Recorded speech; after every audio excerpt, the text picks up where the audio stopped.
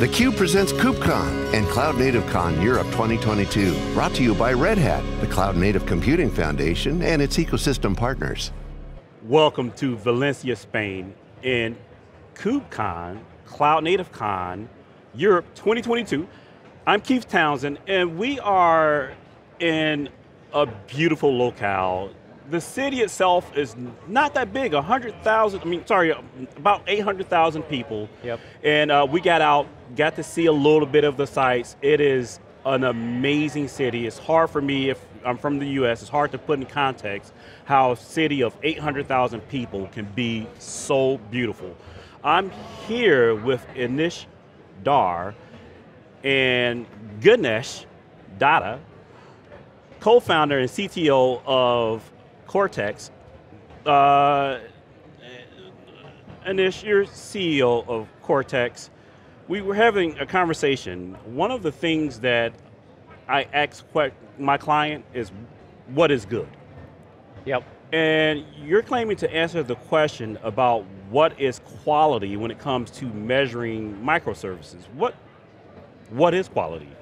Yeah, I think it really depends on the company, and I think that's really the philosophy we have when we built Cortex, is that we understood that different companies have different definitions of quality, but they need to be able to be represented in really objective ways. I think what ends up happening in most engineering organizations is that quality lives in people's heads. And the engineers who write the services, they're often the ones who understand all the intricacies with the service. You know, what are the downstream dependencies? Who's on call for this service? Where's the documentation live? All of these things, I think, impact the quality of the service. And as these engineers leave the company or they switch teams, they often take that tribal knowledge with them. And so I think quality really comes down to being able to objectively codify your best practices in some way, and then have that distributed to all engineers in the company. And to add to that, I think very concrete examples for an organization that's already modern, their idea of quality might be uptime, incidents. You know, for somebody that's going through a modernization strategy, they're trying to get to the 21st century, they're trying to get to Kubernetes. For them, quality means where are we in that journey? Are you on our latest platforms? Are you running CI? Are you doing continuous delivery? Quality can mean a lot of things, and so our perspective is, how do we give you the tools to say, as an organization, here's what quality means to us?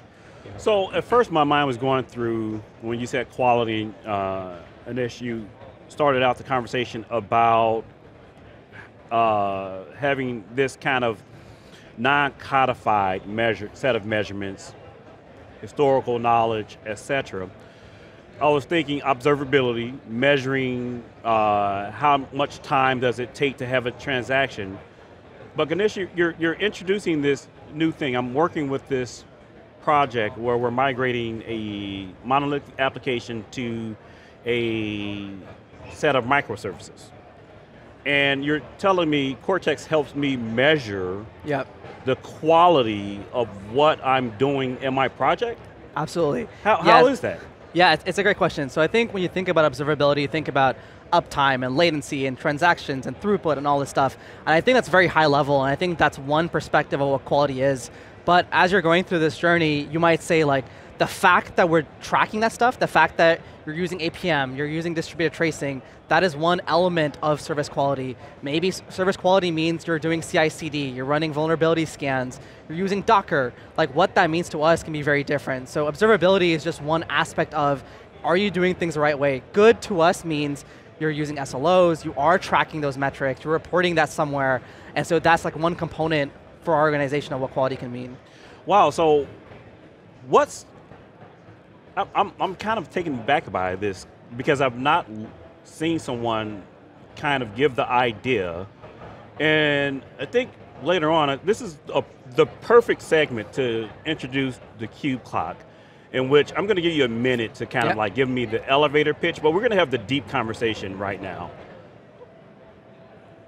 When you go in and what's the first process you do when you engage in a customer? Does a customer go and get this off of a repository, install it, the open source version, and then what? I mean, what's the experience? Yeah, absolutely. So we have both a SaaS and on-prem version of Cortex. It's really straightforward. Basically, we have a service discovery onboarding flow where customers can connect to different set of source for their services. It could be Kubernetes, ECS, Git repos, APM tools, and then we'll actually automatically map all of that service data with all of the integration data in the company. So we'll take that service and map it to its on-call rotation, to the Jira tickets that have the service tag associated with it, to the Datadog SLOs.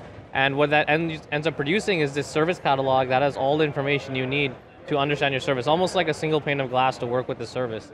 And then once you have all of that data inside Cortex, then you can start writing scorecards which grade the quality of those services across those different verticals Ganesh was talking about, like whether it's a monolith to microservice transition, whether it's production readiness or security standards, you can really start tracking that, and then engineers start understanding where are the areas of risk with my service across reliability or security or operational maturity. I think it gives us insane visibility into what's actually being built and the quality of that compared to your standards. So, okay, I have a standards for SLO. That is usually something that is, it might not even be measured. So how do you help me understand that I'm lacking a measurable system for tracking SLO, and what's the next step for helping me get that system? Yeah, I think our perspective is very much, how do we help you create a culture where developers understand what's expected of them? So if SLOs are part of what we consider observability or reliability, then Cortex's perspective is, hey, we want to help your organization adopt SLOs. And so that service cataloging concept, the service catalog says, hey, here's my APM integration. Then a scorecard, the organization goes in and says, we want every service owner to define their SLOs, we want you to define your thresholds, we want you to be tracking them, are you passing your SLOs? And so we're not being prescriptive about, here's what we think your SLO should be. Ours is more around, hey, we're going to help you, like if you care about SLOs, we're going to tell the service owners saying, hey, you need to have at least 2 SLOs for your service and you got to be tracking them. And the service catalog, that data flows from the service catalog into those scorecards. And so we're helping them adopt that mindset of, hey, SLOs are important. It is a component of like a holistic service reliability excellence metric that we care about. So what happens when I already have systems for like SLO? How do I integrate that system with Cortex? That's one of the coolest things. So the service catalog can be pretty smart about it. So let's say you've sucked in your services from your GitHub, and so now your services are in Cortex. What we can do is we can actually discover from your APM tools. You can say like, hey, for this service, we have guessed that this is the corresponding APM in Datadog. And so from Datadog, here are your SLOs, here are your monitors. And so we can start mapping all the different parts of your world into the Cortex. And that's the power of the service catalog. The service catalog says, given a service, here's everything about that service. Here's the vulnerability scans, here's the APM, the monitors, the SLOs, the Jira tickets, like all that stuff comes into a single place. And then our scorecards product can go back out and say, hey Datadog, tell me about the SLOs for the service. And so we're going to get that information live and then score your services against that. And so we're like integrating with all of your third-party tools and integrations to create that single pane of glass. Yeah, and to add to that, I think one of the most interesting use cases with scorecards is, okay, which teams have actually adopted SLOs in the first place, right? I think a lot of companies struggle with, how do we make sure engineers define SLOs, are passing them, actually care about them? And scorecards can be used to, one, which teams are actually meeting these guidelines, and then 2, let's get those teams adopted on SLOs, let's track that. You can do all of that in Cortex, which is, I think, a really interesting use case that we've seen. So let's talk about kind of my use case in the end-to-end process for integrating Cortex into migrations. So I have this monolithic application, I want to break it into microservices, and then I want to ensure that I'm delivering, if not, you know what, let's leave it a little bit more open-ended. How do I know that I'm better at the end of, I was in a monolith before? How do I measure that now that I'm in microservices and on cloud native, that I'm better? That's a good question. I think it comes down to, and we talk about this all the time for our customers that are going through that process, you can't define better if you don't define a baseline. Like, what does good mean to us? And so you need to start by saying, why are we moving to microservices? Is it because we want teams to move faster? Is it because we care about reliability, uptime? Like, what is the core metric that we're tracking? And so you start by defining that as an organization. And that is kind of like a hand-wavy thing, like, why are we doing microservices? Once you have that, then you define the scorecard, and that's like our golden path. Once we're done doing this microservice migration, can we say like, yes, we have been successful and like those metrics that we care about are being tracked? And so where Cortex fits in is like from the very first step of like creating a service, you can use Cortex to define templates. So like one click, you go in, it spins up a microservice for you that follows all your best practices. And so from there, like ideally you're meeting 80% of your standards already.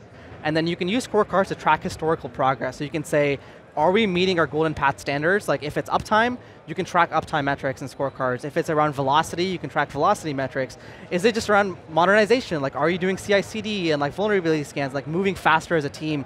You can track that. And so you can start seeing like trends at a per team level, at a per department level, at a per product level, saying, hey, we're seeing consistent progress in the metrics that we care about, and like this microservice journey is helping us with that. So I think that's the kind of phased progress that we see with Cortex. So I'm going to give you kind of a hand-wavy thing. Yeah. You know, we're told that cloud native helps me to do things faster with less defects so that I can do new opportunities. Let's stretch into kind of this non-tech, this new opportunities perspective. I want to be able to move my microservices. I want to be able to move my architecture to microservices so I reduce call wait time on my customer service calls. So I can easily see how I can measure, are we doing, are we iterating faster? Are we putting out more updates quicker? That's pretty easy to measure. The number of defects, easy to measure. I can imagine a scorecard, but what about this wait time? I don't necessarily manage the call center system, but I get the data. How do I measure that the microservice migration was successful from a business process perspective? Yeah, that's a good question. I think it comes down to two things. One, the flexibility of scorecards means you can pipe in that data to Cortex. And what we recommend customers is track the outcome metrics and track the input metrics as well. And so what is the input metric to call wait time? Like maybe it's the fact that if something goes wrong, we have the run books to quickly roll back to an older version that we know is running. That way our MTTR is faster. Or when something happens, we know the owner for that service, and we can go back to them and say like, hey, we're going to ping you as the incident commander. Those are kind of the input metrics to, if we do these things, then we know our call wait time is going to drop because we're able to respond faster to incidents. And so you want to track those input metrics, and then you want to track the output metrics as well. And so if you have those metrics coming in from your Prometheus or your Datadogs or whatever, you can pipe that into Cortex and say, hey, we're going to look at both of these things holistically. So we want to see, is there a correlation between those input metrics, like are we doing things the right way versus are we seeing the value that we want to come out of that? And so I think that's the value of Cortex, is not so much around, hey, we're going to be prescriptive about it. It's here's this framework that will let you track all of that and say, are we doing things the right way, and is it giving us the value that we want? And being able to report that up to engineering leadership and say, hey, maybe these services are not doing, like, we're not improving call wait time. Okay, why is that? Like, are these services behind on like the actual input metrics that we care about? And so being able to see that, I think, is super valuable. Yeah, absolutely. I think just to touch on the reporting, I think that's one of the most value-add things Cortex can provide. If you think about it, the service is the atomic unit of your software. It represents, everything that's being built, and that bubbles up into teams, products, business units, and Cortex lets you represent that. So now I can, as a CTO, come in and say, hey, these product lines, are they actually meeting our standards? Where are the areas of risk? Where should I be investing more resources? I think Cortex is almost like the best way to get the actual health of your engineering organization. All right, Anish and Ganesh. We're going to go into the speed round here. It's time for the CUBE clock. Time for the CUBE clock. Start the CUBE clock. Let's do it. It's going. Let's do it. Let's do it. It's going. You're 10 seconds in. Oh, we can start talking. All right. Okay. Well, I would say, Anish was just touching on this. For a CTO, their question is, how do I know if engineering quality is good? And they don't care about the microservice level. They care about, as a business, is my engineering team actually producing value? Follow the green, not the dream. And so the question is, well, how do we codify service quality? We don't want this to be a hand-wavy thing that says like, oh, my team is good, my team is bad. We want to come in and define, here's what service quality means, and you want that to be a number. You want that to be something that can track. A goal without a timeline is just a dream. And CTO comes in and they say, here's what we care about, here's how we're tracking it, here are the teams that are doing well, we're going to reward the winners, we're going to say, we're going to move towards a world where every single team is doing service quality, and that's what Cortex can provide. We can give you that visibility that you never had before. Yeah, and if you're not 5 seconds. And hey, your SRE can be the one handling all of this. So let Cortex shift. Be the bad guy. Shot clock. We're done. From Valencia, Spain, I'm Keith Townsend, and you're watching theCUBE, the leader in high-tech coverage.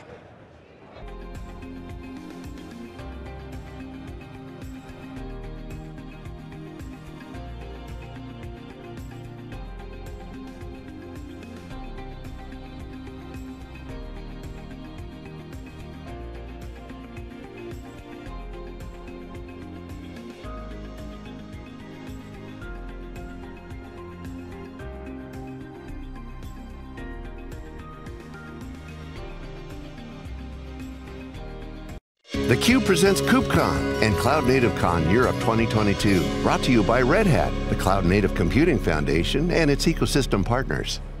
Welcome to Valencia, Spain, in Kubecon, CloudNativeCon Europe 2022. I'm Keith Townsend, and we are in a beautiful locale. The city itself is not that big, about 800,000 people. Yep. And we got to see a little bit of the sights. It is an amazing city. It's hard for me, if I'm from the US, it's hard to put in context how a city of 800,000 people can be so beautiful. I'm here with Anish Dhar and Ganesh Datta, co-founder and CTO of Cortex. Anish, you're CEO of Cortex. We were having a conversation. One of the things that I ask my client is, what is good? Yep. And you're claiming to answer the question about what is quality when it comes to measuring microservices. What is quality? Yeah, I think it really depends on the company, and I think that's really the philosophy we have when we built Cortex, is that we understood that different companies have different definitions of quality, but they need to be able to be represented in really objective ways. I think what ends up happening in most engineering organizations is that quality lives in people's heads. And the engineers who write the services, they're often the ones who understand all the intricacies with the service. You know, what are the downstream dependencies? Who's on call for this service? Where's the documentation live? All of these things, I think, impact the quality of the service. And as these engineers leave the company or they switch teams, they often take that tribal knowledge with them. And so I think quality really comes down to being able to objectively codify your best practices in some way, and then have that distributed to all engineers in the company.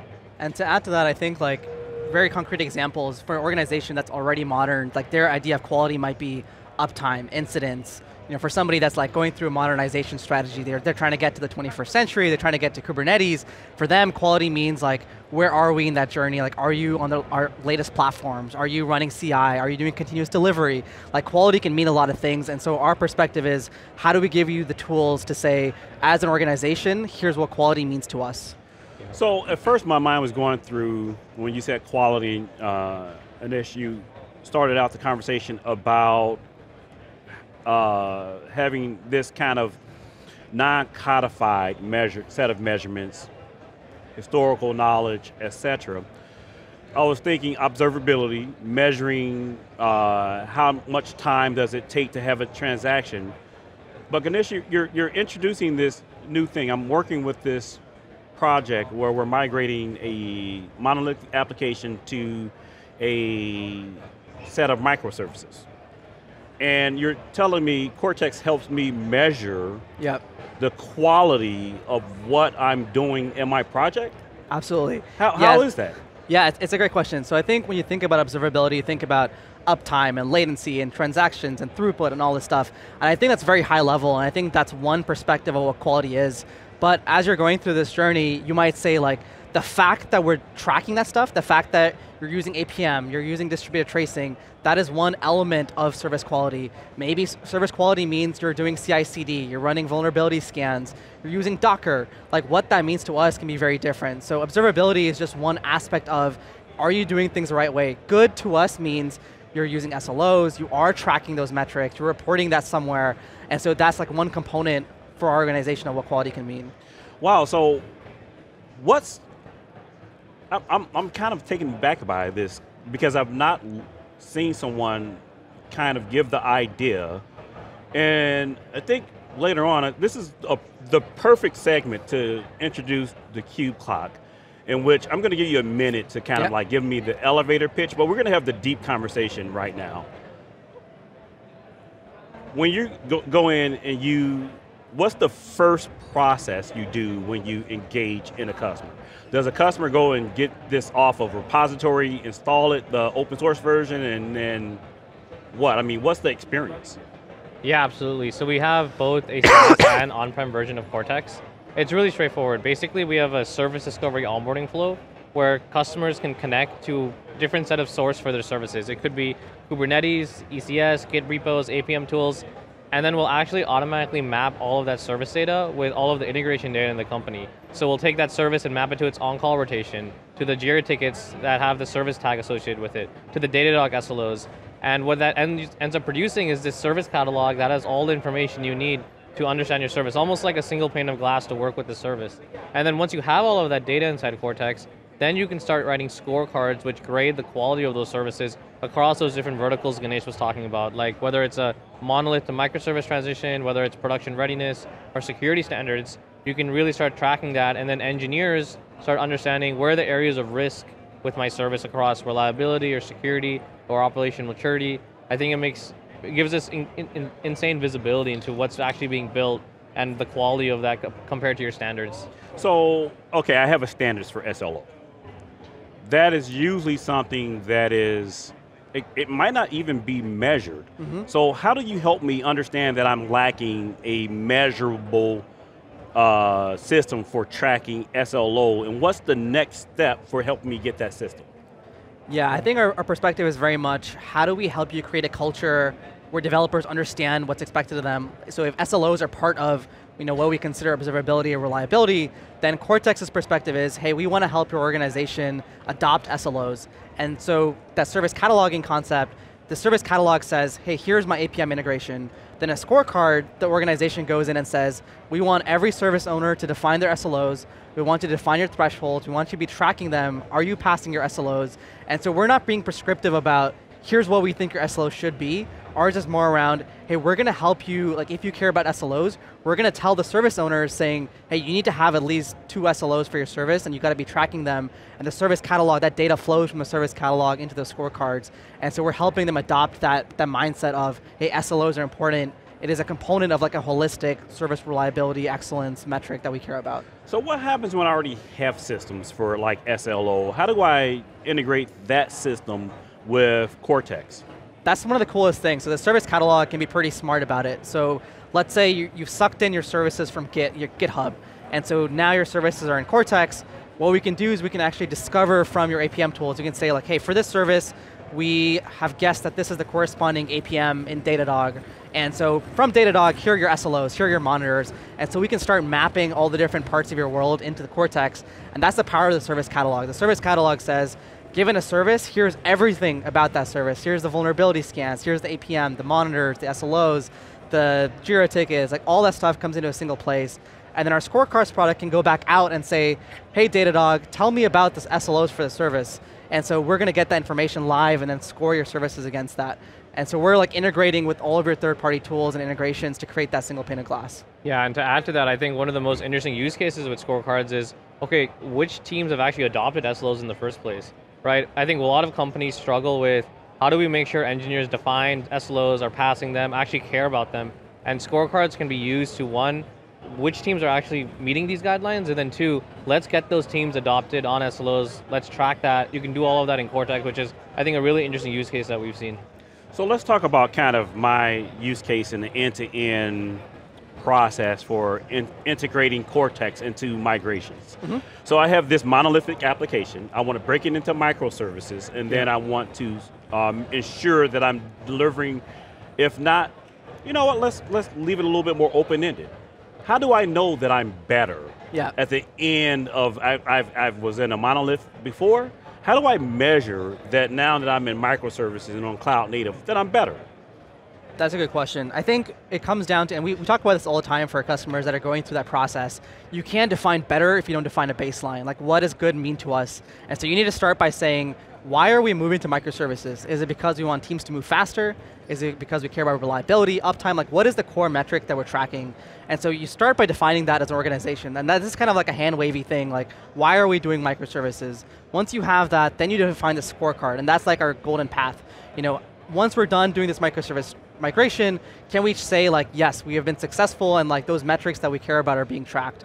And so where Cortex fits in is like from the very first step of like creating a service, you can use Cortex to define templates. So like one click, you go in, it spins up a microservice for you that follows all your best practices. And so from there, like ideally you're meeting 80% of your standards already. And then you can use scorecards to track historical progress. So you can say, are we meeting our golden path standards? Like if it's uptime, you can track uptime metrics and scorecards. If it's around velocity, you can track velocity metrics. Is it just around modernization? Like are you doing CI/CD and like vulnerability scans, like moving faster as a team? You can track that. And so you can start seeing like trends at a per team level, at a per department level, at a per product level, saying, hey, we're seeing consistent progress in the metrics that we care about, and like this microservice journey is helping us with that. So I think that's the kind of phased progress that we see with Cortex. So I'm going to give you kind of a hand-wavy thing. Yeah. You know, we're told that cloud native helps me to do things faster with less defects so that I can do new opportunities. Let's stretch into kind of this non-tech, this new opportunities perspective. I want to be able to move my microservices. I want to be able to move my architecture to microservices so I reduce call wait time on my customer service calls. So I can easily see how I can measure, are we doing, are we iterating faster? Are we putting out more updates quicker? That's pretty easy to measure. The number of defects, easy to measure. I can imagine a scorecard, but what about this wait time? I don't necessarily manage the call center system, but I get the data. How do I measure that the microservice migration was successful from a business process perspective? Yeah, that's a good question. I think it comes down to two things. One, the flexibility of scorecards means you can pipe in that data to Cortex. And what we recommend customers is track the outcome metrics and track the input metrics as well.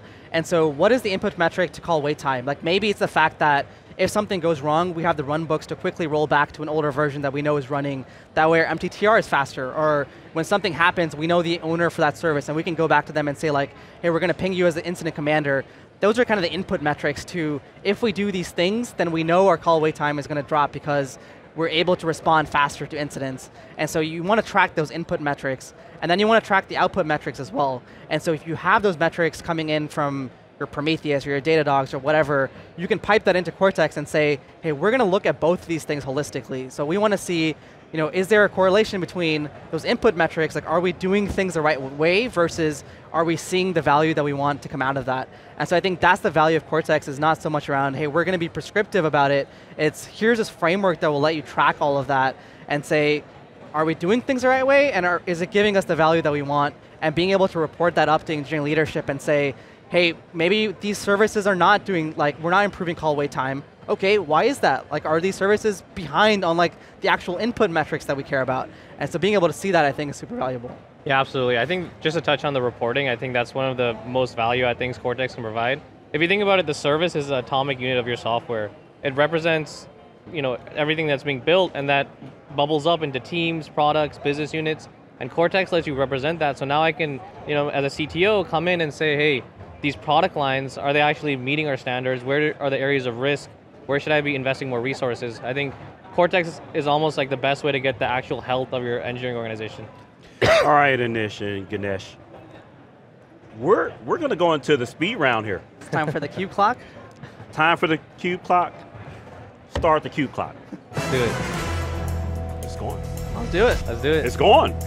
You're 10 seconds in. Oh, we can start talking. All right. Okay. Well, I would say, you know, Anish was just touching on this. You know, for a CTO, their question is, how do I know if engineering quality is good? And they don't care about the microservice level. You know, they care about, as a business, is my engineering team actually producing value? Follow the green, not the dream.